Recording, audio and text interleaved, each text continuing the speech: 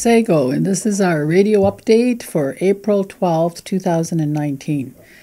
Public Works, again, we're pleased to announce that the 57th term of the Six Nations Elected Council has now secured approximately $27 million in capital project money, O&M, and vehicle purchase funding since the election in November 2016. The Phase 1 water main extension project will be completed in May 2019. The contractor will be completing one final tie-in at the intersection of Chiefswood Road and 3rd Line, and we will provide the community with as much advance notice as possible prior to completing. Please be advised that community members will have to pay for their connections to the water main. The Six Nations landfill site is now on summer hours, which means that it will be open from 8 a.m. to 5:30 p.m., with the gates closing at 5:15. For the Easter long weekend, the landfill site will be closed on Good Friday, April 19th, open on Saturday, April 20th, closed on Sunday, April 21st, and closed on Monday, April 22nd. It will be open on Tuesday, April 23rd.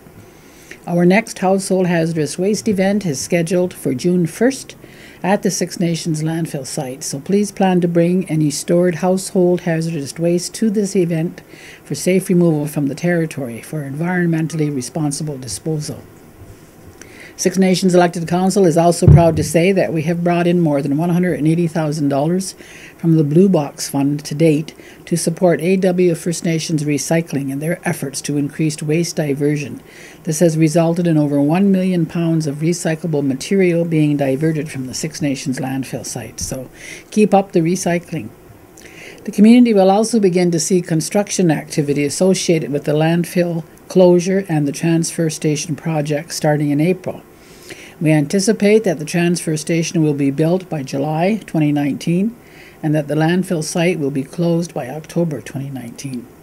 There is no anticipated disruption for waste disposal, meaning that the community will be able to dispose of their waste at the landfill site, either by throwing their waste in garbage pits or bins at the new transfer station, which will be on the same site just south of the current recycling area.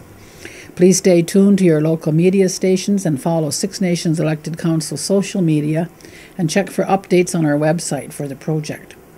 In order to complete this project, we will need to bring in clay fill to cover the landfill site. We have completed testing on this soil and will make this available to the community. The clay will be sampled and analyzed every 5,000 cubic meters. ACON Six Nations Joint Venture, or A6N, was awarded this project, which will provide local jobs to our community members. So you can expect to see several dump trucks coming down 4th Line bringing in clay over the next few months. We're also working on installing a modular building on the southeast corner of the intersection of 1st Line and Chiefswood Road for a social services program. This is the old number 7 school area, and this building is scheduled to be in place by June of 2019. We will also be getting contractors to sweep our roads, apply calcium to gravel roads, and to complete line painting in May. Particularly the line painting will be done here in the main intersection in Ohsweken. And if you are on a shared driveway, or if you need a blue flag number, or if your blue flag number has been damaged, lost, or stolen, please contact Laura Beaver at the Technical Services Office at 519-445-4242, extension 5624. Now, some of the other projects we've got planned for 2019 are the following. We will be rehabilitating Bridge number 7, which is located on Chiefswood Road between 3rd and 4th Line. This is just before Frog Pond going out of Ohsweken.